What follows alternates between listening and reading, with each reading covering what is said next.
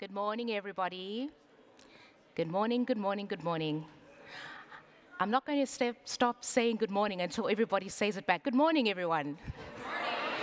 Thank you, thank you, thank you. I feel like that teacher that I loved when I was in class. Ladies and gentlemen, welcome to the 2023 World Health Summit. It is my great pleasure to be steering our first conversation of the day this morning. My name is Christine Mundwa, and I am going to be moderating our session today. We're looking at realizing the C in UHC.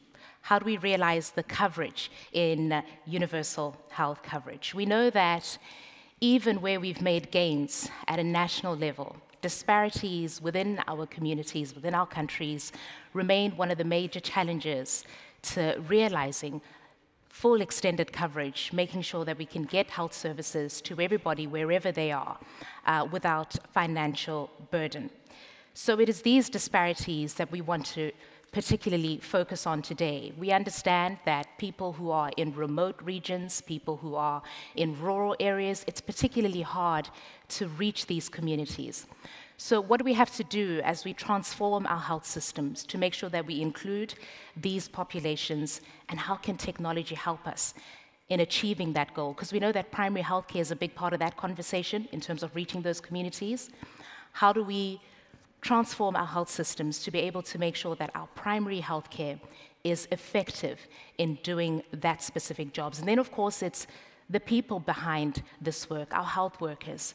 How do we skill them enough to be able to deal with the challenge at hand? And that is, of course, to deal with this disease burden in a sustainable way, getting health to our communities. So I'm very excited about the people who you're going to be hearing from today, because they're really involved in this operation at different levels as stakeholders.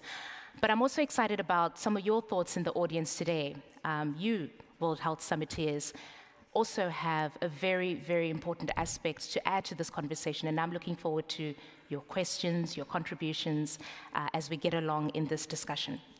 I won't say any more because I want us to watch a video now that has been prepared for us, and that in a way is going to set the scene for our conversation today. So tech team, let's have that video and then we'll proceed with our day's conversation.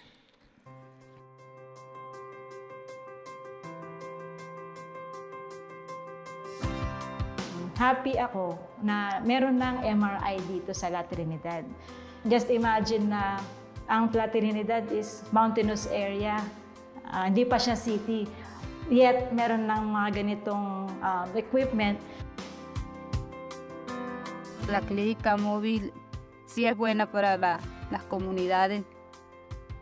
Nos ahorra mucho como que el tiempo de ir y hacer una cola allá y a ver si el médico te logra atender o llegar, porque tienen cierta hora para atender siempre se llena, entonces es bueno que llegan y atienden a toda la comunidad. O país fez grande investimento no setor da saúde. Temos ainda, continuamos a ter grandes desafios. Portanto, acho que estamos a dar passos firmes e seguros para a melhoria do sistema de saúde em Angola. E melhorou consideravelmente.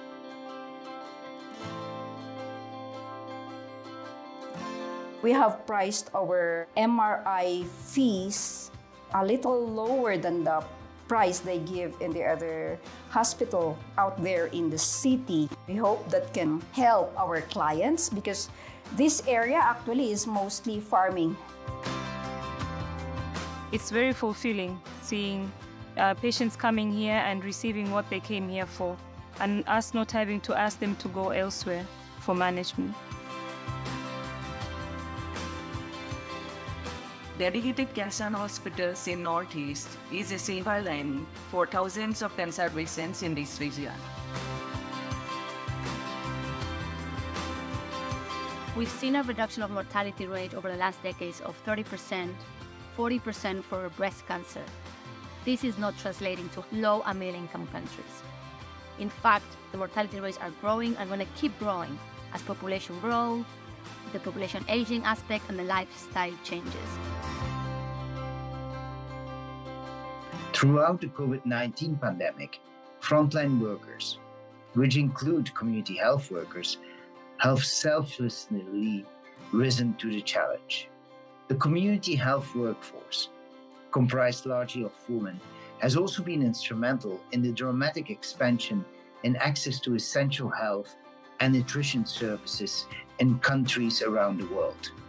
So the question is, how are we going to make sure that all these positive changes that we're seeing in high-income countries can translate to low and middle-income countries?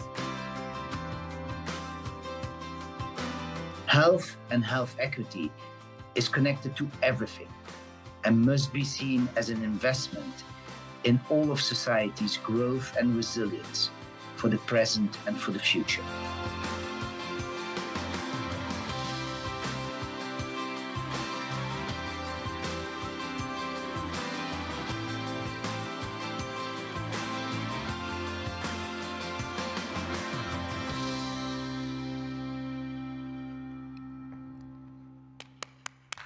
Yeah.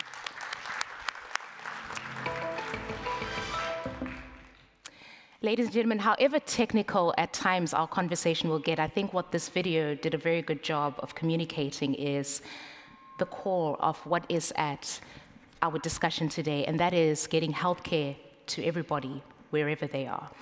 And so that should be in the back of our minds, even when the discussion gets a little bit complex, when we discuss financing and the jargon of policy comes in. At the back of all of this is really taking healthcare to all the people who need it, that we have, as a global community, made advances in the health sector. But those advances aren't necessarily being felt in low and middle income countries. And so today, we want to discuss how we can do this, to take this coverage to the most remote parts of the world, to the people who desperately need it. Now, my next guest, or our first guest today, our keynote address, is going to be coming to us from His Excellency Amrilo Shodevich Inoyatov. He is Minister of Health in the Republic of Uzbekistan. He's prepared a keynote for us. He's going to be telling us about the work that's being done in Uzbekistan to close that access gap, how they're transforming the health system there, building the capacity of healthcare workers, as well as how technology is driving UHC in Uzbekistan. Minister, thank you. Thank you very much, dear colleagues, dear professors and teachers, dear ambassador in Berlin, Bishotake, dear Mrs. Kristina Mundova, thank you for introducing and moderating this session. Dear distinguished guests, ladies and gentlemen, I am honored to have the opportunity to address you from this panel discussion. The reforms undertaken in the health sector of Uzbekistan by the leadership of His Excellency Shavkat Mirziyoyev in the context of universal access to health care are being consistently continued. In Uzbekistan, the primary health care system has changed radically on the basis of completely new approaches.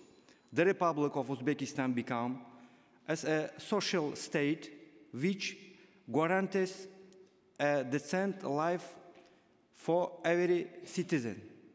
In Uzbekistan, where 37 million people live, more than 60% of them are children and young people, and about 1 million newborn is delivered per year.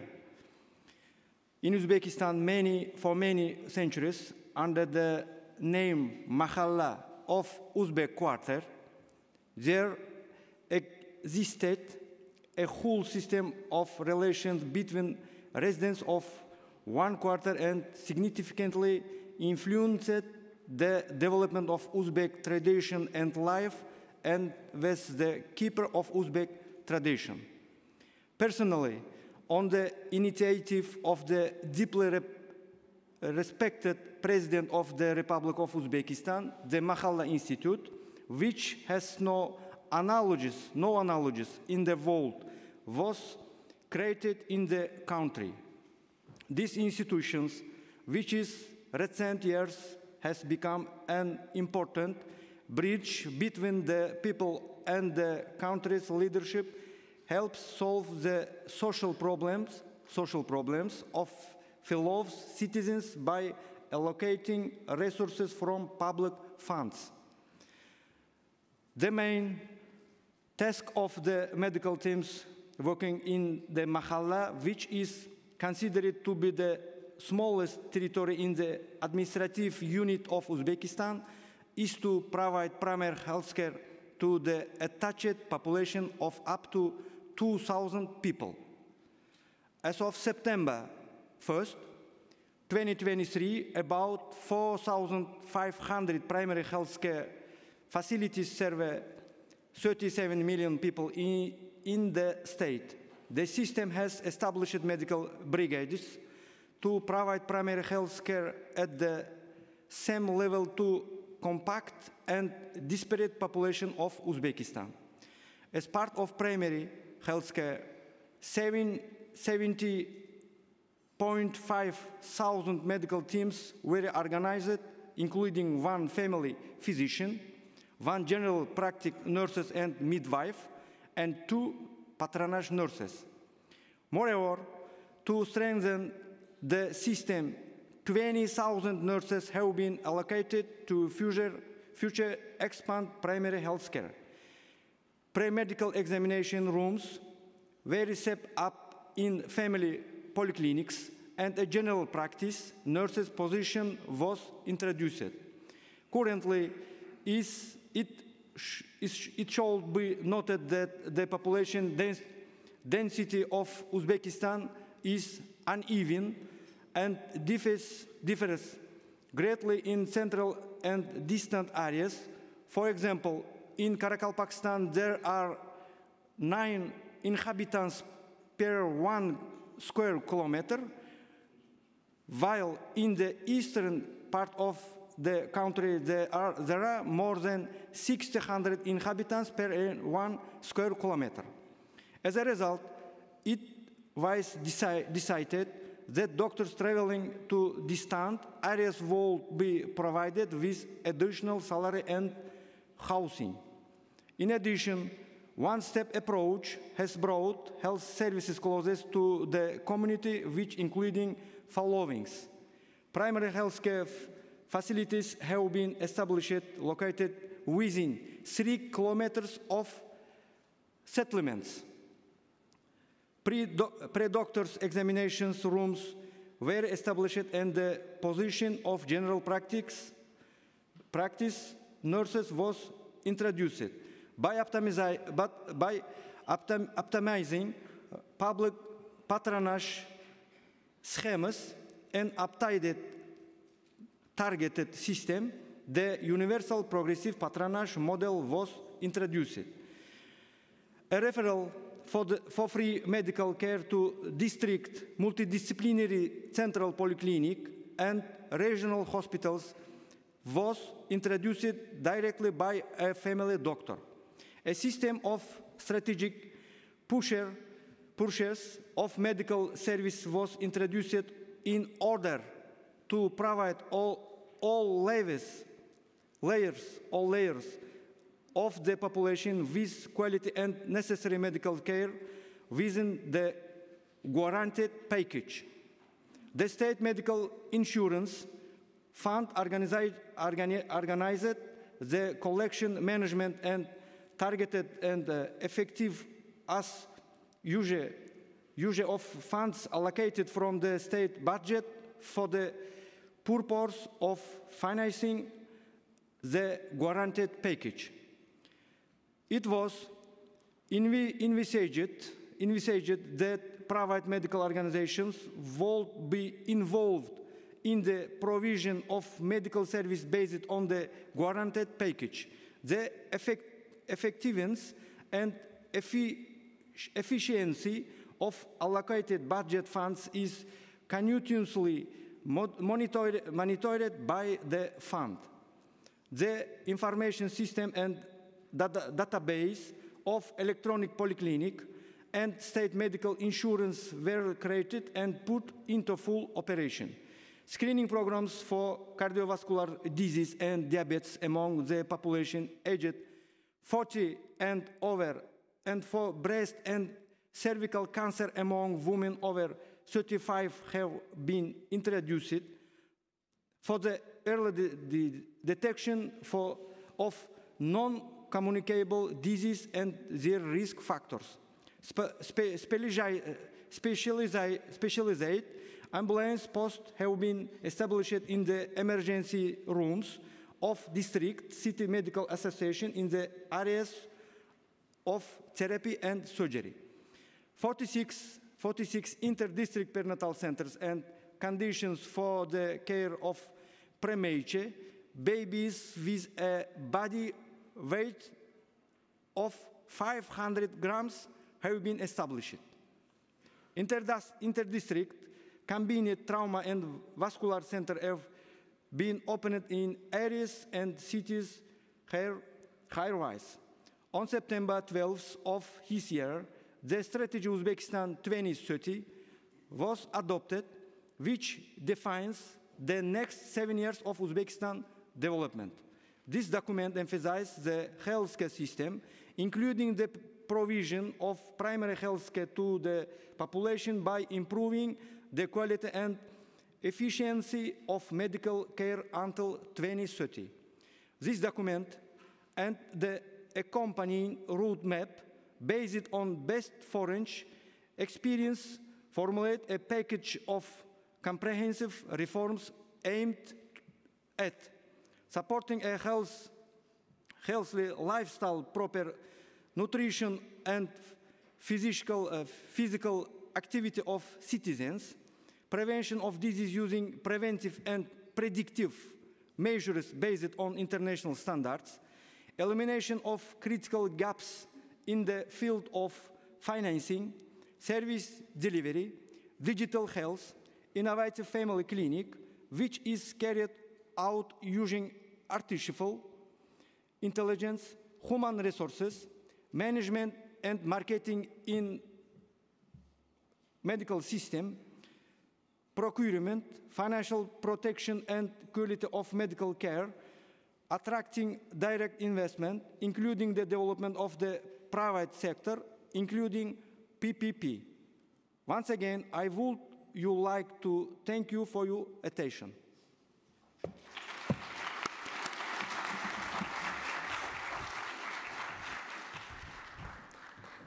Thank you very much, Minister.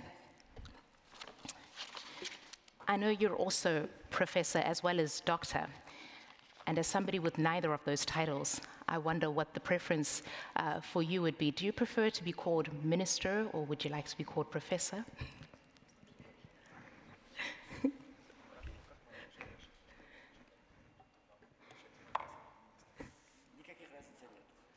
There's no difference. Minister says there's no difference. No, absolutely. I think we'll stick with minister because that really speaks to the service that you're doing for the people in the Republic of Uzbekistan. Ladies and gentlemen, the minister and I will be in good company this morning because we have a panel of experts from a wide range of stakeholder positions joining us now, and I'm going to call them up in this order. Anne Berg is with the Norwegian Red Cross, where she is Secretary General. We have Dr. Tatiana Watt. Well, here's what I think, friends. Thank you so much for initiating that applause, but I think let's have them all up and then we'll do that one. And I will cue for the applause, and it will be a rousing applause. Okay, so we would have Dr. Tatiana Watt. She is Director and Representative for the Democratic Republic of Congo Country Office, okay? UN Office for Project Services, UNOP, what you might know as UNOP. Then we have Dr. Gitinji Gitahi. He is Global Chief Executive Officer and the Director General of AMREF Health. This is the Africa Group.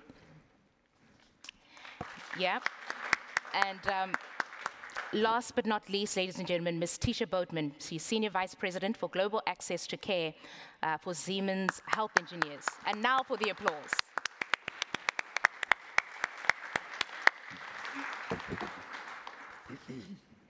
Thank you, ladies and gentlemen. So realizing the C in UHC, and I guess I want to start with you over there from a Red Cross perspective, because we all get a sense of the work that you do and the context in which the Red Cross would be operating.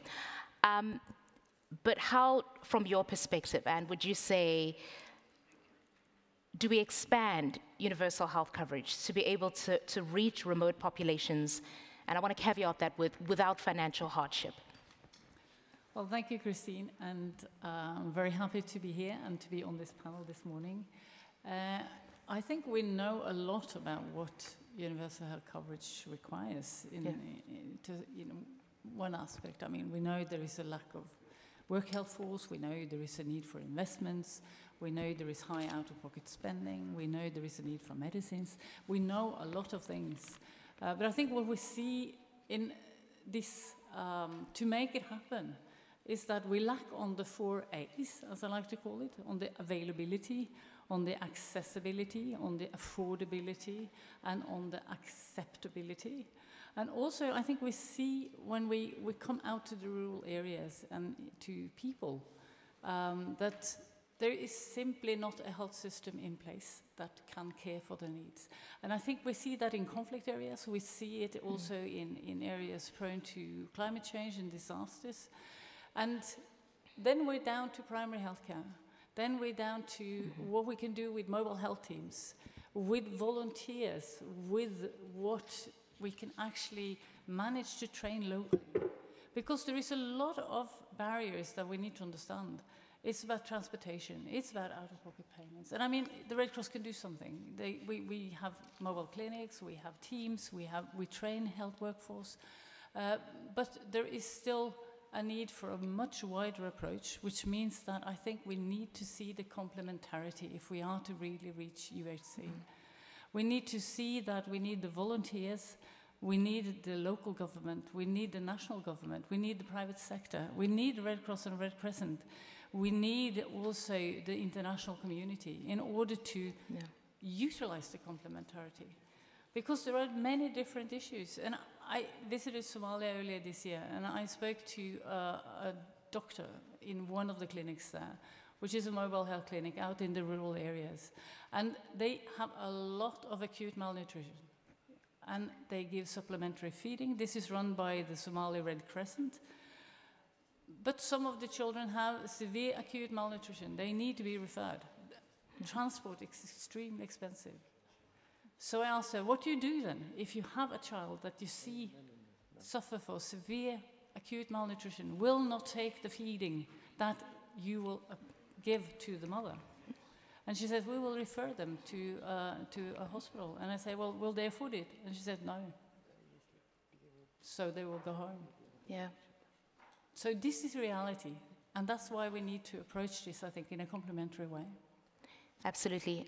Dr. Wa, I mean, this essentially requires a transformation of our health systems. And from where you're sitting, how can we bring quality health care to underserved communities? Well, certainly there's a complex array of challenges in achieving universal health care in Central Africa and much of the fragile states in Africa. And maybe I'll answer through what we do in UNOPS to address some of these challenges. We're probably the only UN agency that is mandated to focus on the implementation of infrastructure, procurement, and project services, providing the needed implementation capacities and the technical advisories to ministries, to governments, to actually really get to that. So going back to what Anne was saying, we see a huge problem in the implementation capacities of the governments and of the partners in the field to actually get to these remote areas, to actually get the access, to come up with the innovative solutions. For example, when you're by taking in the in-country conditions, the realities of the countries themselves. For example, we don't just procure mobile clinics. We procure boat clinics. We procure multimodal solutions to get access. You could take, if you take Central Africa, there's a large population that occupy forest communities. They go from savannas to, from savannas to mountains, to bordering along rivers. So you have to really think of the sort of multimodal ways to approach the hard to access. But also, I have to focus on achieving efficiency through scale and quality. You can't just procure equipment and materials that are going to break down. And then that's what's happening, right? You have to have some longevity in what you procure for, because particularly because these areas or in remote access areas, you're going to have it last longer, right? We have to have standardized processes. And of course, local sourcing of materials and service providers are really key in order to provide higher return on investments. So efficient and transparent procurement is actually key, because there's a lot of waste of resources within the procurement of equipment, materials to get to these resources and adapted, and we need these adapted technologies, right? There's, like Anne was saying, technologies galore exist. How are they adapted to actually get to the access to the remote areas? And we do that. And Tisha, I think I would like for you to pick up on that note, how we adapt this technology to help us increase that access, to get healthcare to those underserved communities. Yeah, I think my fellow panelists have already hit on a couple of key points. But when we start talking about the complexity of healthcare and the complexity in Africa in particular, but really a lot of low and middle income environments, there is this aspect, and Anna brought it up first, which was this topic of multi-stakeholder partnerships, right? But I believe strongly that the responsibility needs to be different at different levels. And we were speaking beforehand, there are global players and able to bring funding to play, but we've got to look at more funding that is appropriate in size and context for these environments. Sometimes when you talk to major organizations, arms of the World Bank, et cetera, they want to start at 20 million, at 50 million. Well, healthcare in a small country doesn't generally need that much money. So the good news is we can't spend that much. But when we spend it, and this is, Tatiana made a very good point, it needs to be on high quality services, and including capacity building, including maintenance and ongoing supply of consumables, which is a huge topic, and taking into account the infrastructure needs. Things like broadband is increasingly required to deliver adequate health care, because that is how you enable some of the services that can empower local community health workers and strengthen their ability to deliver complex care. So I think we're on a good path. We have started, but I think we need to be a lot more consequent about who's responsible at what level, and really drawing out that implementation piece in order to ensure the innovation sticks and is sustainable. Yeah. And as you guys have been speaking, I sort of have a picture in mind about some of the geographical locations that we're trying to reach people here, right? So we're talking about different terrain. And Minister, you did a very good job of pointing out this direct correlation that we have between population density and access to healthcare. So we know that the more remote a region is, the more rural a region is, the more difficult it is for these people in those communities to access healthcare. Technology is a big part of the conversation here, Minister, and I'm keen for you to tell us about how you think, or where you think the potential of digital solutions are to be able to get healthcare to people in rural and remote communities.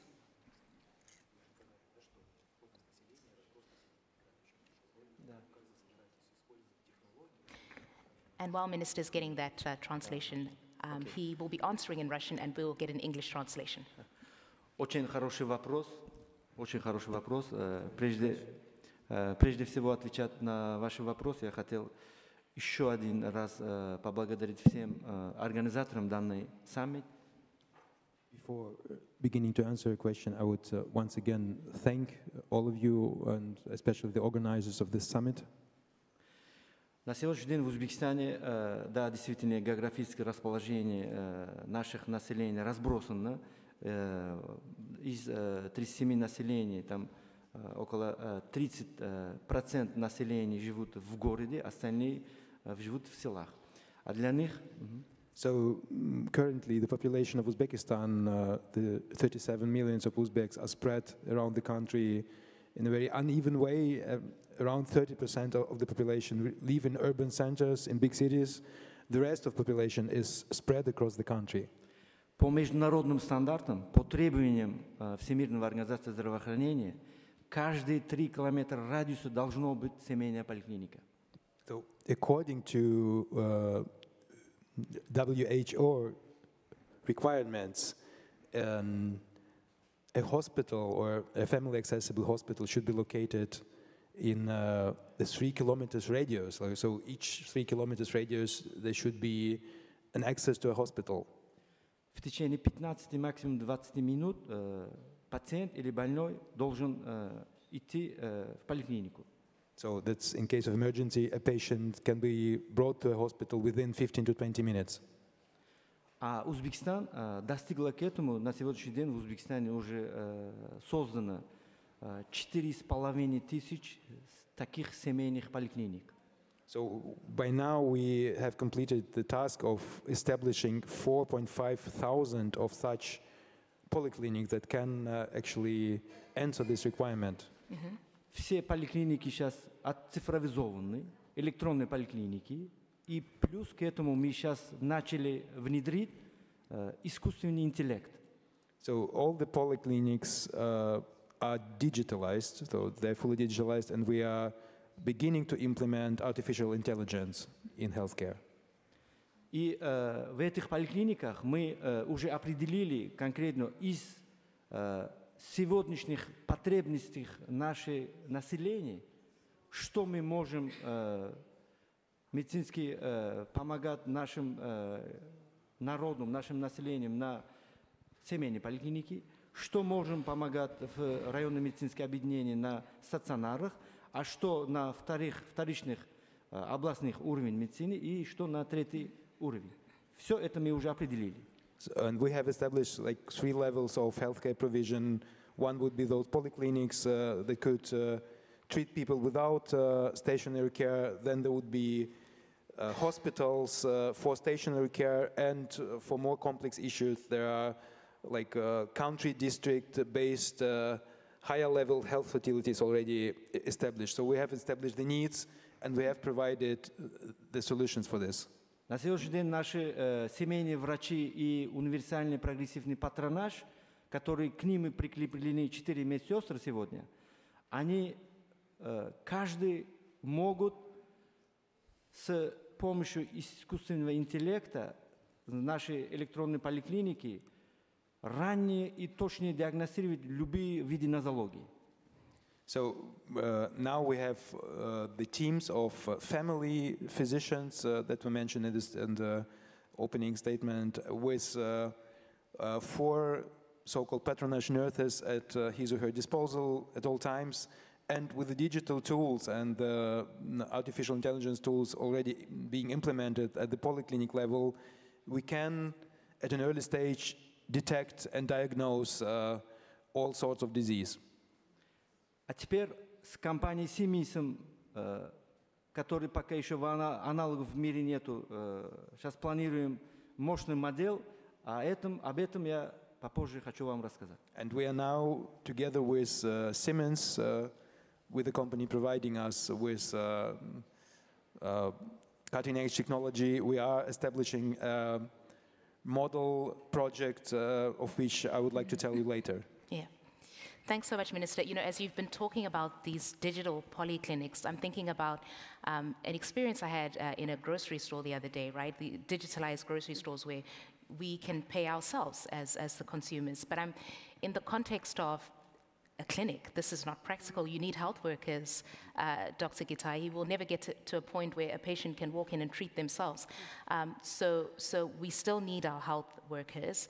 How do we upskill them in this context, right? What kind of skills do we need to be putting into our health workers in this regard? And tell us about the work that you're doing at Amref University on that note. Thank you. Thank you very much, Christine. First, I would like to start by appreciating the organizers for the balance, the gender balance on this panel. I think we need to clap for them, and I really want to make sure that in every panel you go to, there's no good gender balance. Please keep count, because we want to hold ourselves accountable. So thank you very much for that. The next thing I want to ask is, how many of you are from Africa like myself? If you're here and you came from Africa, raise up your hand. Wonderful. Wonderful. Please thank the German government for all the visas, because that's always a problem. Yes, yes. And I also want to point out, I was astonished to see how big the Africa room was. It's not at every conference that the Africa room is so big, so that's also one to take back to the organizers. Back to you, Dr. Gitai. Absolutely. Yeah. And for all those who didn't get the visas, we pray that you'll get them next time. So, I think I just want to first frame this conversation on the health workforce, and thanks for all the comments here, because again, we're talking about access, quality. We know from the WHO data and other reports that Africa has the lowest density of health workforce.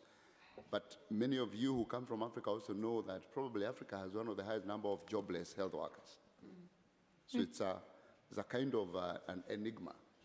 We have one of the highest number of unemployed health workforce.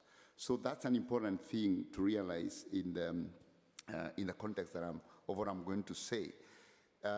Because it's important to recognize that the challenge of access is also tied to the fiscal space problems, you know, the money available to government to do this work. To just give you a very quick number, most of the African countries, if you average the total expenditure on health, tax expenditure, is $50 per person per year. That's a lot. 50. When you're doing very well, many governments are 17. You know, so 50 is actually my back of the envelope calculation, but some governments are 17, others are a little higher. My own country is 43, you know, in terms of, and that's Kenya, which is a, you know, going to low middle income country. Put that in perspective, here in Germany, in most of the European countries, $4,000 per person per year. So you're trying to do a $4,000 per person per year with $40.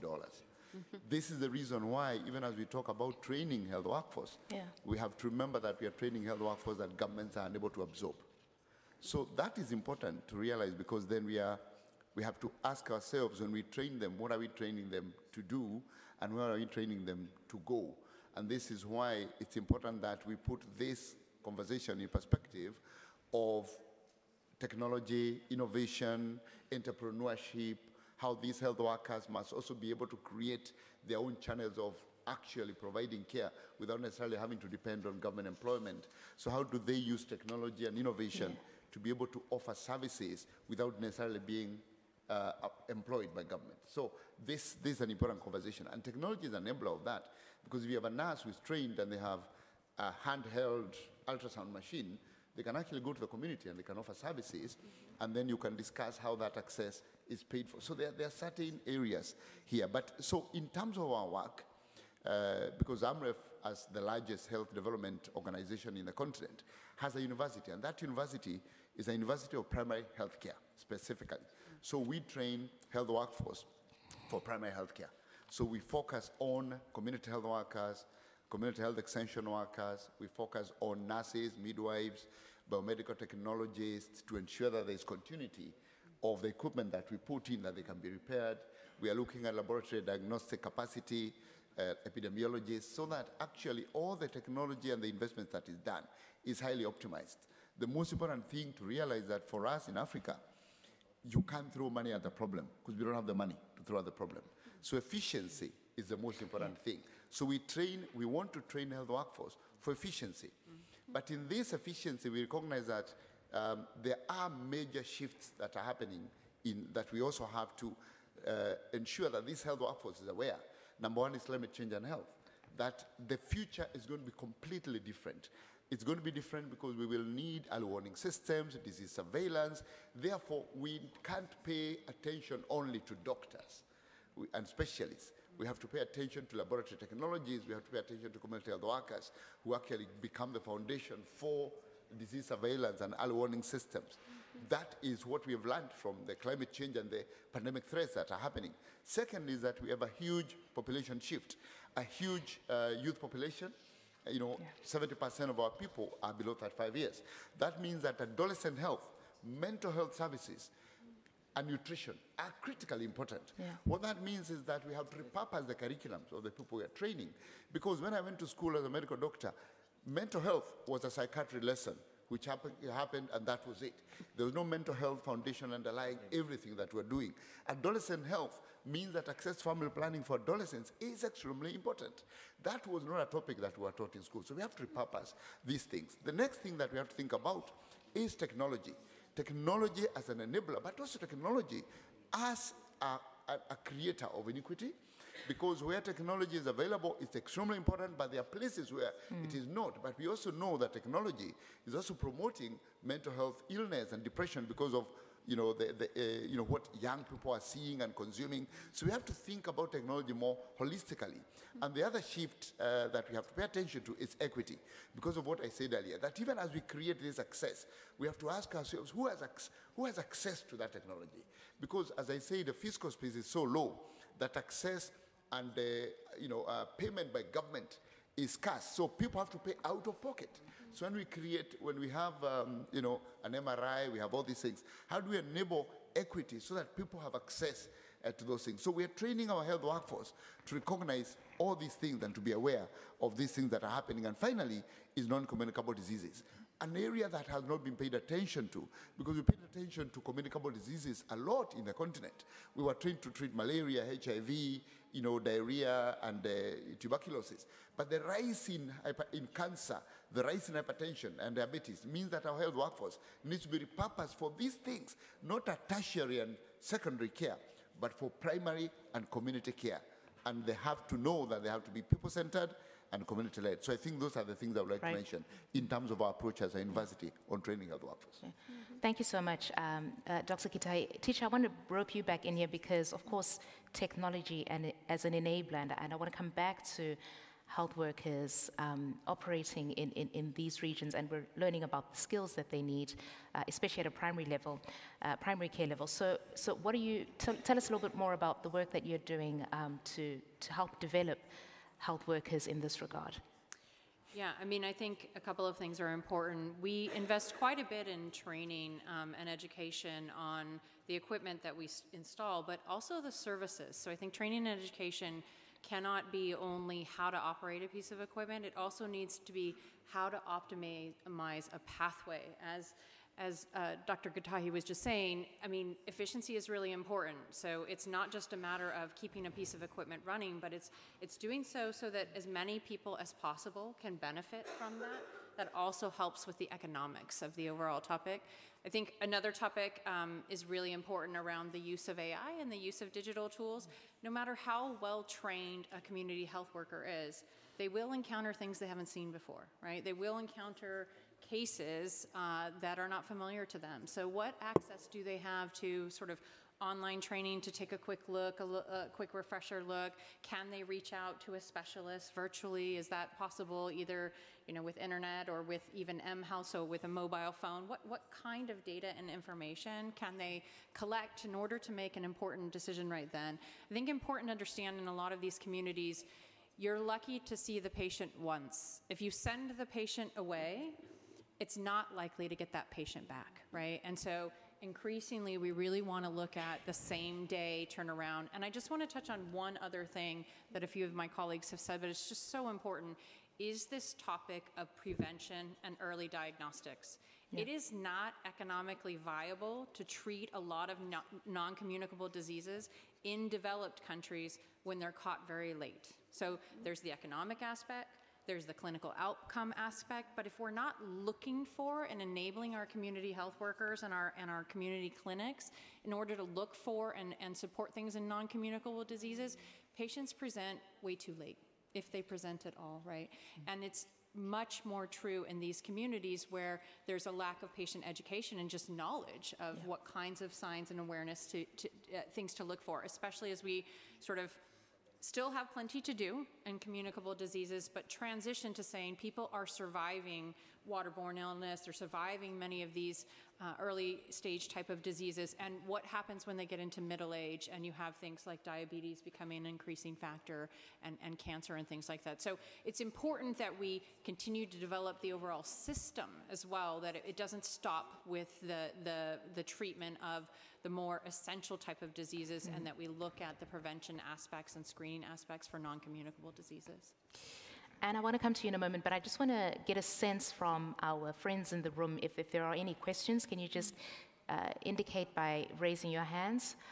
Okay, I see 1, 2, 3, 4. Okay, so I think that tells us that we need to perhaps be winding down here so that we can open to the floor. And so I'm talking about the wider Red Cross movement now, and I know that you're involved specifically in discussions with policymakers to include all communities in national health strategies. Just tell us about that. Yeah, I think the Red Cross and Red Crescent movement, it goes back to what Tisha said earlier. There is different roles and we need to know who's doing what, and in this complementarity that we're seeking. And in the Red Cross, Red Crescent, the role is typically to be auxiliary to the government, which means that there is support for the government in the countries that they are. Red Cross and Red Crescent, you will find them in 192 countries, so basically all over the world. And I think what makes it very much an asset in the health system is that it is locally based. So there are people on the ground, they have been trained, they run mobile health clinics, they run teams, they run health training, they run hospitals, they run a variety of services in their national context. And that means that, for instance, when there is an earthquake in Herat, in Afghanistan, or now what we see in the Middle East, the Palestinian Red Crescent and our sister society in Israel are on the ground. Yeah. And this also brings me to something which complicates it a little bit even further, and that is we have around 100 armed conflicts in the world today. So if we're really looking at vulnerable populations, there is also the protection of health workforce issue, which comes into this, which we haven't touched upon.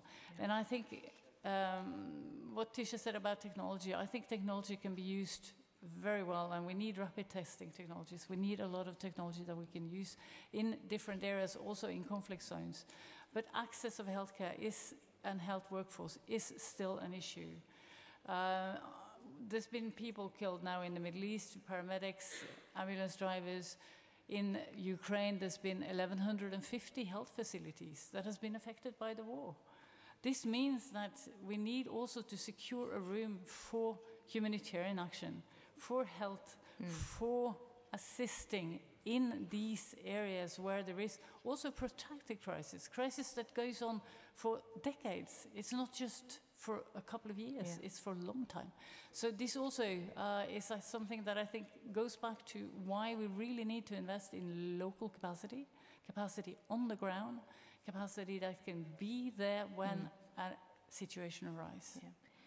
Dr. Awa, perhaps I will just give you another opportunity to maybe expand on maybe a single point about the work you do at UNOP, really, to help your partner states build strong and resilient health systems. I mean, a lot of it really comes down to increasing and expanding their capacity to be able to implement. Well, we have partners, for example, on health infrastructure mapping. It is something that we very much like to push because it goes back to the serious need for effective strategic planning in the health sector at all levels. And moreover, the need for stronger collaboration between partners, private sector, NGOs, the UN system, in government. Without it, you can't do it. And so a lot of what we do is actually to get at that collaboration. How do we get the private sector, the NGOs, the universities, because you can't do without research centers and universities, to collaborate in better planning because without effective planning, you can't do it. So the example of how to really set up a good preparedness in alert center, emergency alert centers. How do you do that without collaborating and planning? And so the kind of project management and implementation capacities that we provide is to go at these very two serious areas where I believe that we need to do for fragile states and fragile situations, as well as vulnerable people everywhere. All right, friends, let's maybe open up to the floor now. I did see, yes, your hand was first. So here's the thing. My good friend Patrick has a mic with him. We also have one on the aisle. 2 microphone stands in the aisle. So if you're able to get to the aisle, please do so. If not, please keep your hand up, right? So there is, the lady is here at the first one. There's one at the back. If you're not able to make it to the aisle, my colleague Patrick will bring a mic to you. So if you are able to go to the mic stand, please do so. And then we'll reserve the handheld mic to people who cannot physically get to the mic stands. So ma'am, please go ahead. Hi, my name is Dr. Serena Cruz, and I'm here part of the Global Alliance for Access to Surgery, Obstetrics, Trauma, Anesthesia Care. We're known as the G4, and I'm with a member organization, IGPC. Infrastructure, I love hearing it, Tisha, thank you. That's really important, but I also appreciate our good CEO here of AMREF, the discussion around absorption of resources. Yeah. But I have not heard about climate. And I do love these summits because we tend to, in our best, try to bring in a lot, but we still verticalize. The Alliance is about advocating for SOTA, right? Surgery, obstetric, trauma, anesthesia care, conflict, peacetime. But the question is, when we talk about infrastructure and we're talking about the mobilization of resources and we're talking about the absorption in terms of financing, right? Not every project's 20 million, some are just 2. What are we doing to synthesize infrastructure when it comes to UHC and climate? And in terms of workforce, gender. Thank you. Thank you, ma'am. Can I get the second question in? The gentleman at the back. Yes. Hi, I am Dr. Vikas Agarwal. I am from International SOS India. The question is that it's very interesting to see the private sector involvement and the technology and digital solution, but I would like to hear the thoughts on the sustainability given the commercial angle of how the investment, how private sector can see as the profitable, or are we seeing only as the charity from the private sector into this? Any thoughts around that, on the sustenance of this? Thank you. Thanks very much. If you will allow me, let's address these. And you can please stay at the position. Please, ladies and gentlemen, go to the mic stands if you have questions. Patrick, please bring a mic to the front. Dr. Gitai, please take the first question, and Tisha, please take the second one. And then we'll do another round. Thank you. And yeah, that's your question. Yes, her question. Correct. Yes. So you asked, I think, you know, the key areas you talked about were climate and gender, those 2. And I would like to ask you to comment on climate and technology, because out of the infrastructure coming out needs to be, you know, we are, of course, talking about climate responsiveness, and we're talking about reducing carbon emissions, but we're also talking about adaptation and also climate resilient health systems back home.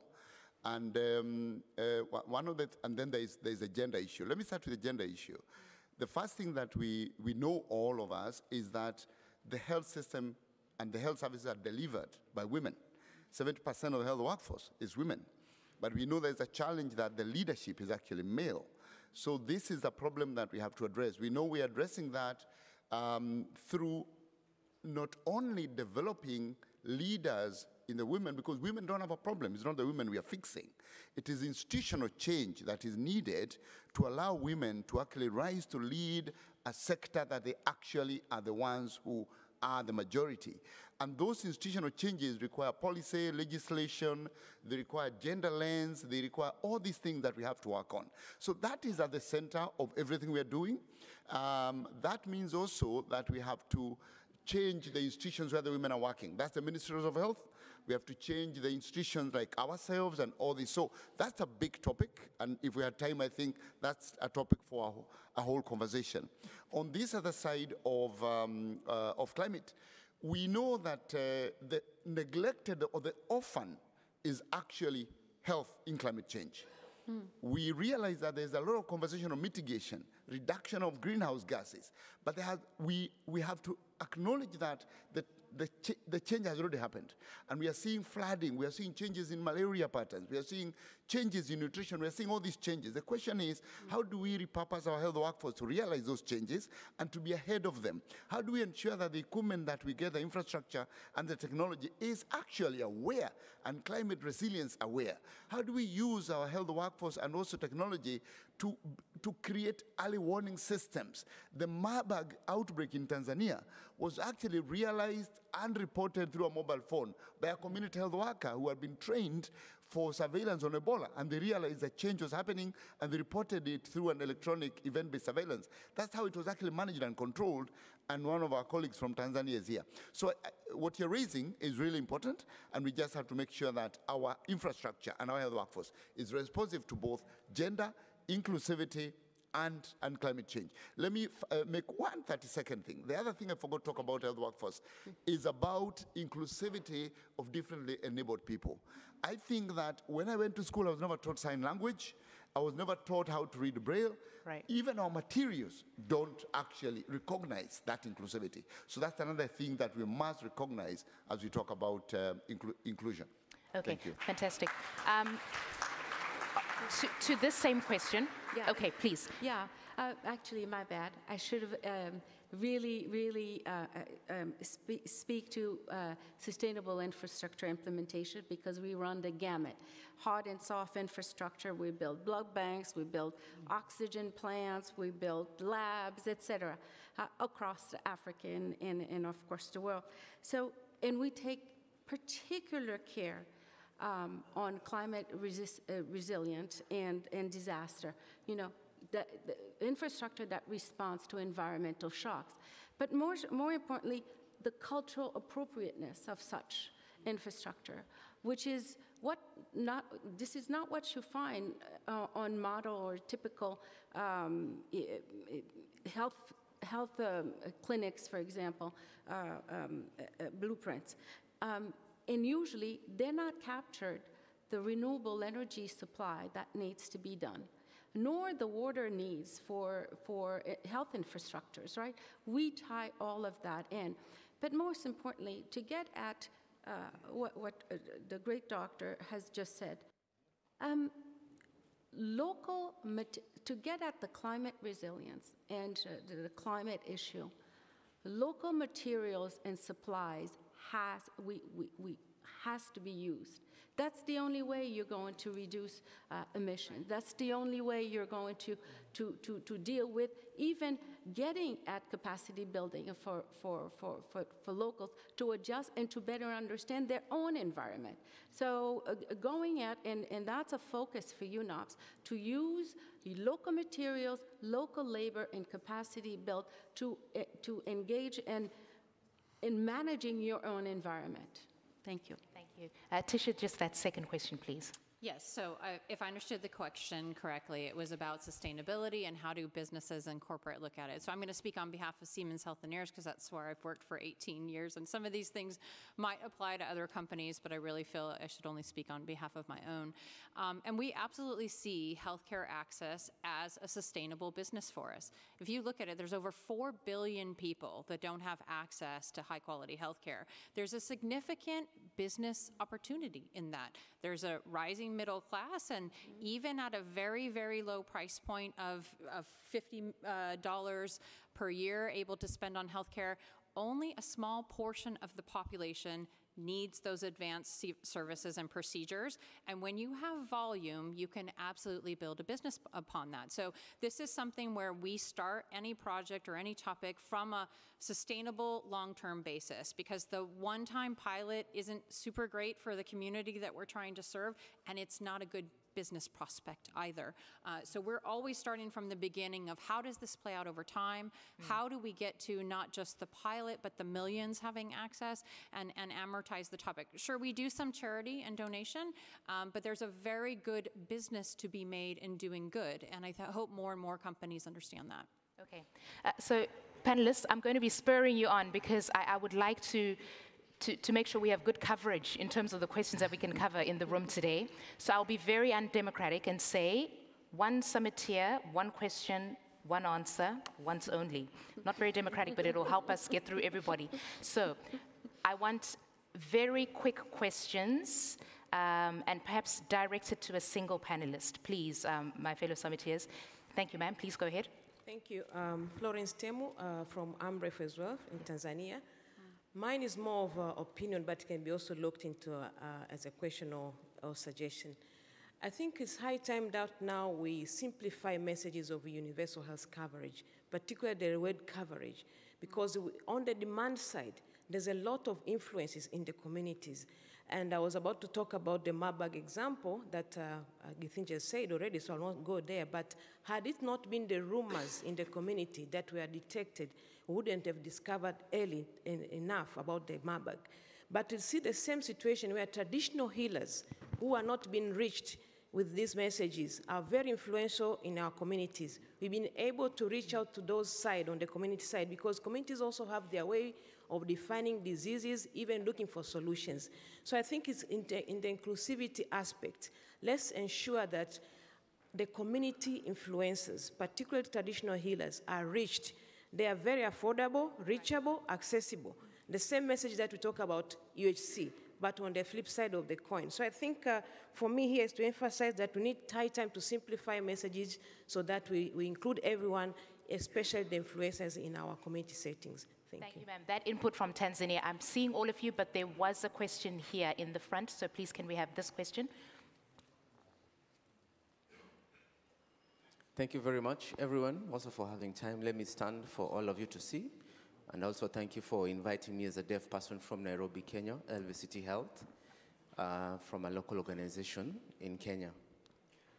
So my name is Joseph Barazo. I'd like to thank you also for those who supported me to come for this conference and my interpreter as well.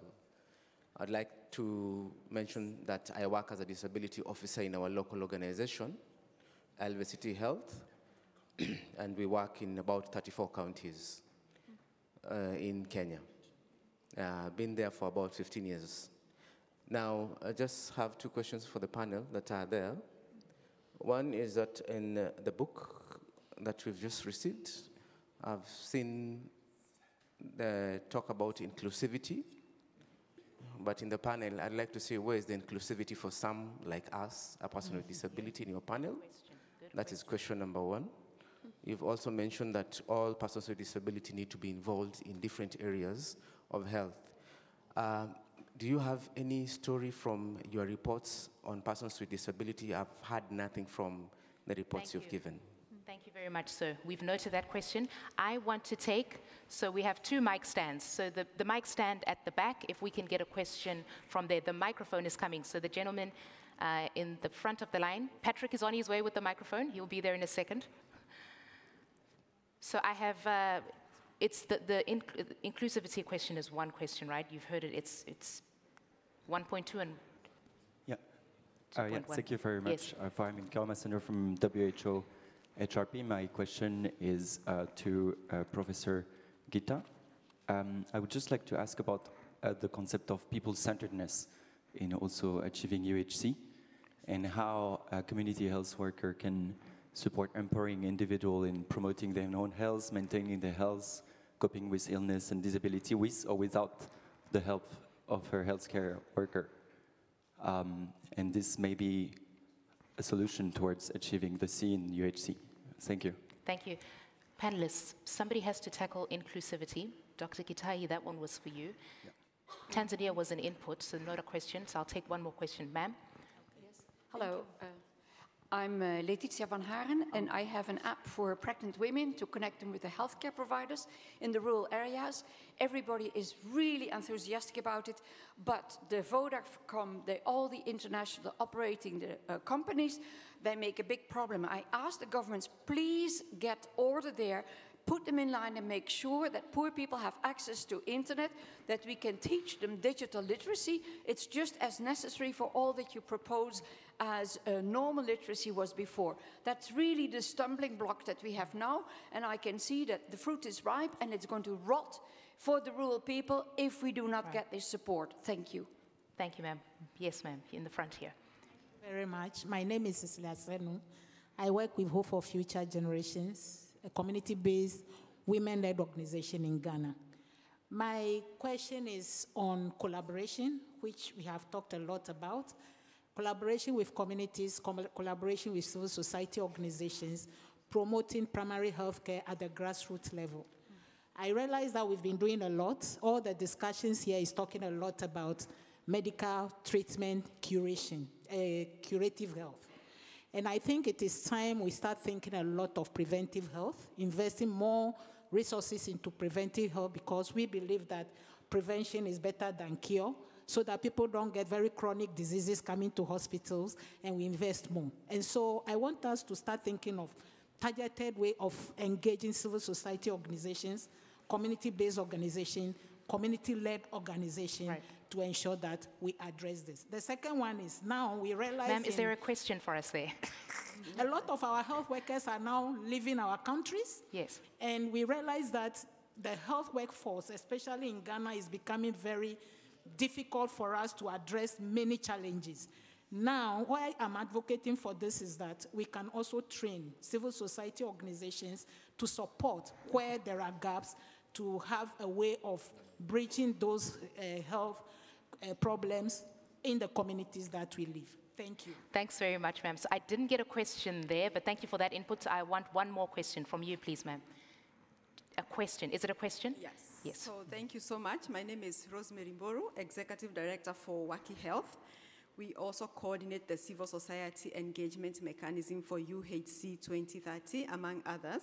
So it's about inclusivity. And the point is that for us to close this gap on innovation specifically, we need to see more inclusion within the global health ecosystem. With Act A, we saw how low and middle income countries were left behind. Mm-hmm. We saw how high income countries vaccinated their populations before any of the low and middle income countries could get there. So for us to get this from central to rural, we have to actually fix a lot, at the global level within the architecture. So how do we move forward, especially in terms of ensuring localization, in terms of ensuring that we are not leaving behind low and middle income countries, in ensuring that when the next pandemic happens, Africa will not be last on the queue. Thank you. Thank you. And Dr. Wa, I would already prepare you to take that one for us. But that's not what you'll do first, because we had the question about inclusivity. And Tisha, please take the one about the internet situation. I just assume that you're operating in the digital space. That also is up your alley. And then there was one question for you, Dr. Gitai. What should we do about the inclusivity? The gentleman rightly pointed out that we have to be cognizant of all of our community stakeholders. So we had the question about inclusivity here today. So maybe that is one we will park, but Dr. Gitai, if I can spur you on now to take the question that was directed to you. Tisha will do you next, and then Dr. Wa. Okay, so I think, would you like me to comment on that very quickly? If you, yeah. So, my colleague, thank you very much. I think you're right that we have to be absolutely inclusive, and that's about adding the U to the C. Mm-hmm. When you say universal, what's universal? The C is the coverage, but the U must be part of the C, and that means that all people, and especially the ones that we know are most left behind, must be first. I think that's a really, really important point. So thanks for raising that. I want to comment, and it's related to actually the next question, which is about community, people-centeredness and community-centeredness and community leadership. The challenge that we've had, which is also back to the question that was raised by, or the comment that was brought here, is that we built a health system for disease. This is the challenge. Even when you look at the WHO, you look at WHO health system building blocks, they don't have people in the center. They're actually based on supply side, that we will treat you when you're sick and you need health services, you need service delivery, you need health workers, you need this and that. People are the most important building block of a health system.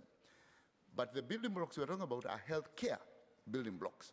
So the first thing we need to say is that WHO needs to review the building blocks because the governments use them to plan and must put people at the center. Now, if we do that, then we know that actually it is the people who have the power to keep themselves healthy. And that should be our most important goal. The most important goal of the health system should be to keep the people healthy. And how do you do that? We do that by giving the communities the knowledge for them to actually use their existing power to keep themselves healthy. That's why we use community health workers. That's why we use local religious leaders. That's why we use local opinion shapers. And that is the work that we do every day. Now, what we need to do is enable them by paying community health workers, for example, so they are part of the formal health system and they're not seen as volunteers, and most of the money and all the money in the health system is financing tertiary and secondary care. If we are going to have a future that is safe, we must create the foundation of primary health care and the foundation of universal health coverage on community leadership, people-centeredness, and inclusivity, where the U is actually part of the C. That's Thank what you I so would much. say. Internet. So the question around internet access, Tisha. Yeah, I mean, internet access is quite important, but it doesn't have to be the only way, right? So we are working with a number of infrastructure companies and looking at better, and more accessible internet in remote locations. But it's also important that a lot of things can be made available offline, and almost all of the training that we have available to, say, community health workers, to nurses and staff, is available offline. It's something they can download and use as needed. We can't rely so much fully on internet access, but it is something that we look at and consider an important part of infrastructure development. I think one advantage internet has in terms of other aspects of enabling healthcare is there are different funding channels out there, and there are substantial amounts of funding. And often, to the question that was commented before, you can tie that to climate, right? So there's a sophistication level here of building systems where internet sourcing is maybe a little easier to solve than, say, some of the other types of infrastructure, I would say. Dr. Wa? Yeah, I think you're quite right. In less developed countries, you do see that several interventions within the ecosystem of health are disparate, carried pell-mell across national territories with little coordination among the actors, right? And hardly one leverages what one does with the other. But it's the same in the funding landscape, right? Requiring the investments to pull together. But fundamentally, it goes back to a lack of effective strategic planning and leadership, frankly, right? So I take the Minister of Uzbekistan, who took the bull by the horn. You lead for this strategic planning and for the efficiencies that you need and the coordination that you need within country. And so I go back that, ecosystem globally is something, but I think you were talking mostly ecosystem and within some national boundary or international boundaries, within Africa, that needs to be resolved through health leadership in country. Thank you. So the gentleman at the second mic stand, your question, please, sir. Yes. So my name is Mustafa Kamala. I'm a junior doctor from Kurdistan, Iraq. So seeing as the first-hand experience of the healthcare system in a low to middle income country, I can see that there's a lot of room for improvement in the health infrastructure and also the health system. So my question is, how can we hold governments to be accountable in working on that?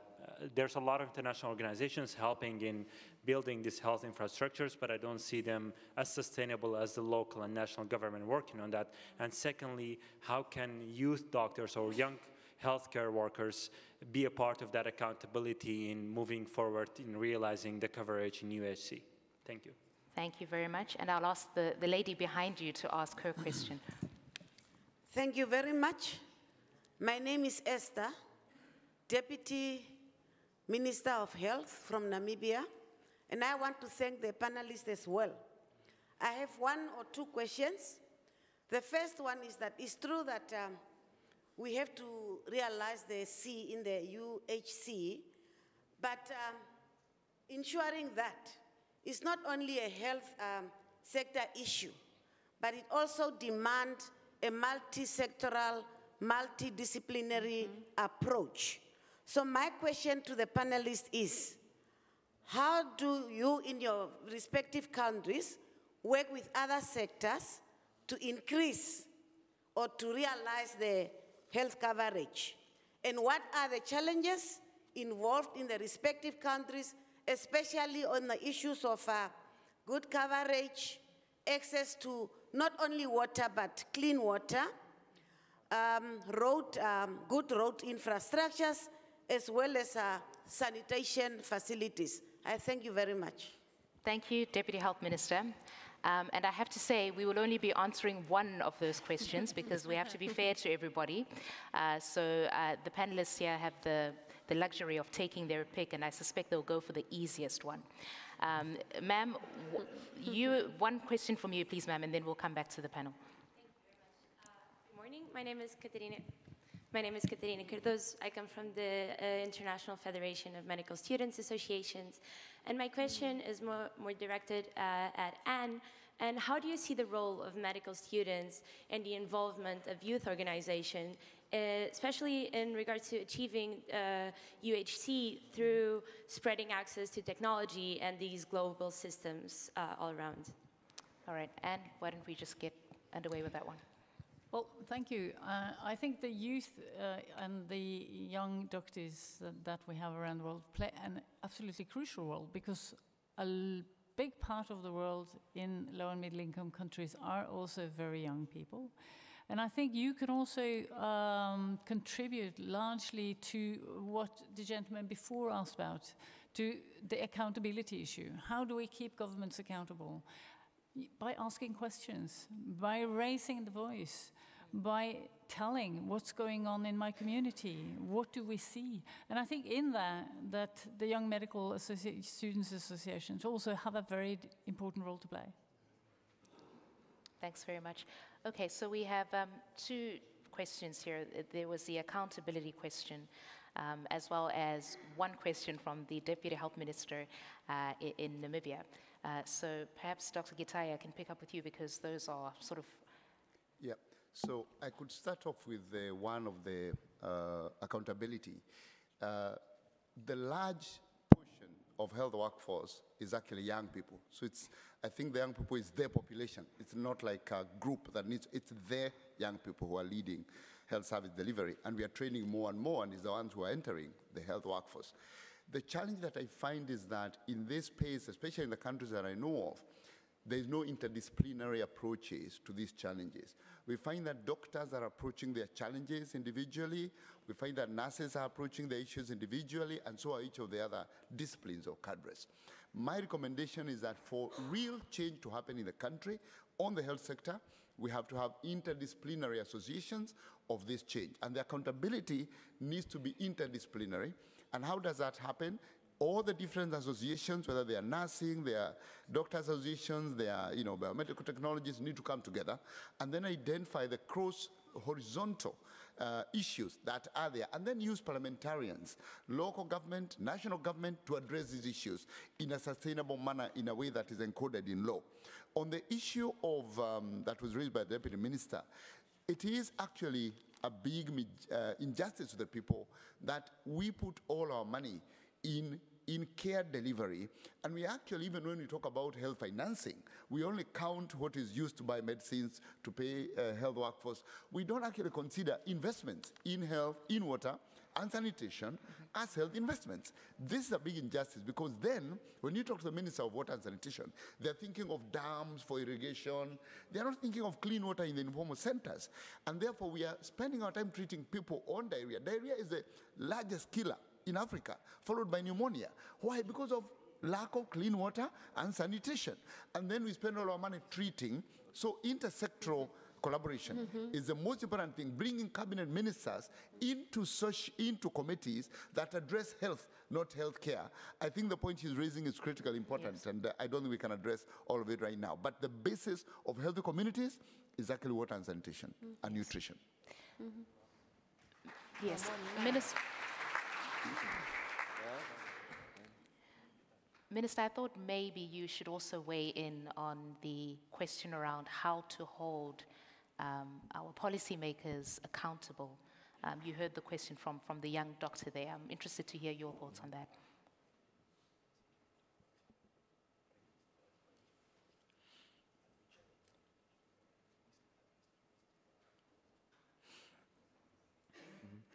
Прежде всего, я хочу отметить, здесь нужен создать правильную архитектуру здравоохранения.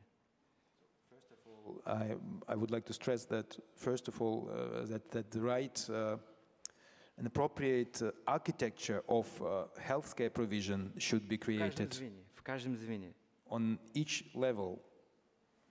А потом все развивающие страны, всячески развивающие страны, многие смотрят расход в здравоохранении как затрата.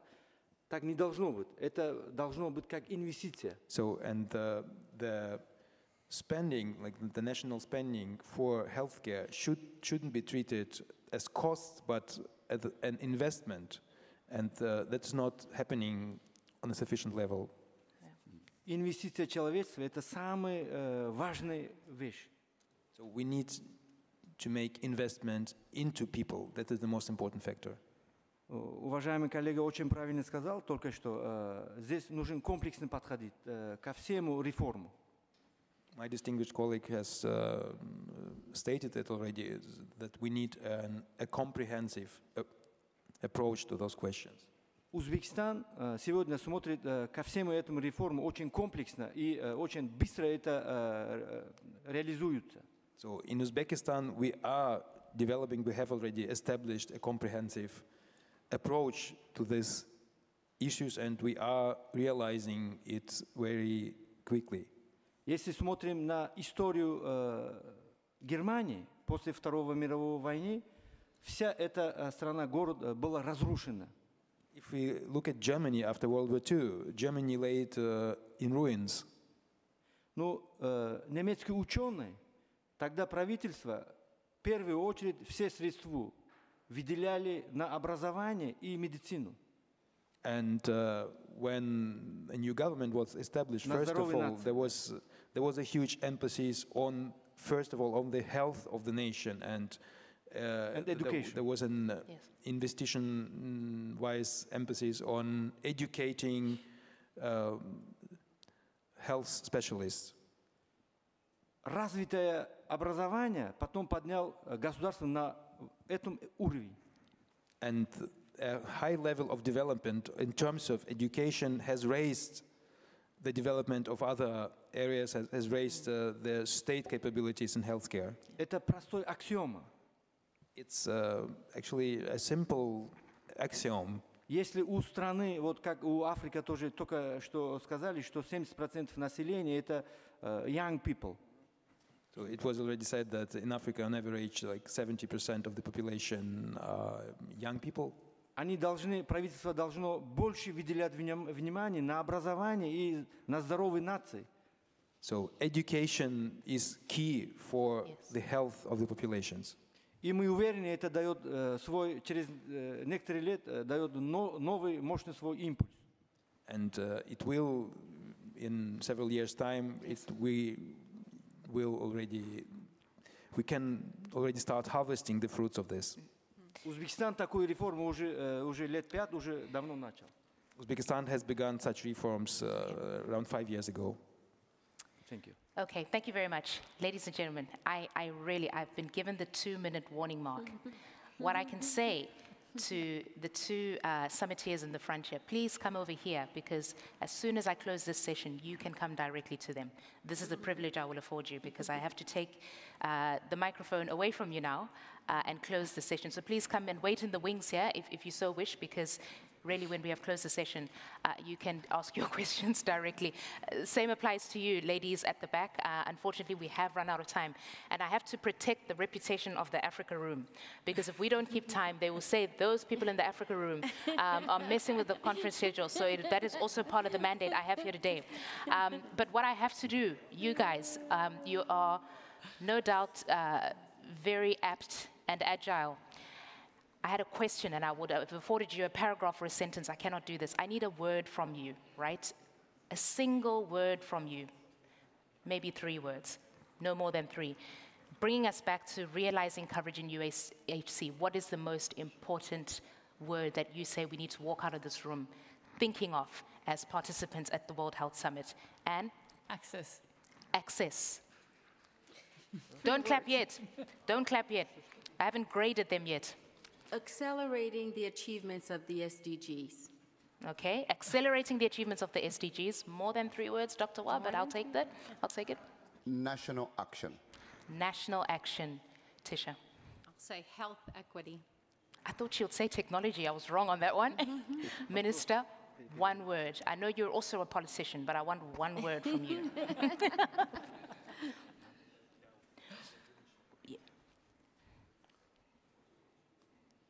Это самая хорошая инвестиция, это для здоровой нации. Это правильная инвестиция, только хорошая инвестиция для нации. So, investment would be the word. Okay. That was the word. That was the word. Okay. Okay. Ladies and gentlemen, thank you all very much. I think what a strong start today, and I want to thank my panelists here for your input. Thank you also for your questions. There were also some insights there. There weren't questions, but really we benefited from all of your input. I really wish we had more time, and I think that's the case for the organizers next year, that we need more time. Thank you so much to my panelists, and Tatiana, Gitingi, Tisha, and of course, Your Excellency. Thank you so much for the translation you provided. And yes, please come around, make sure that you get your questions before they leave, and let's continue the conversation. Thank you, ladies and gentlemen. Bye-bye.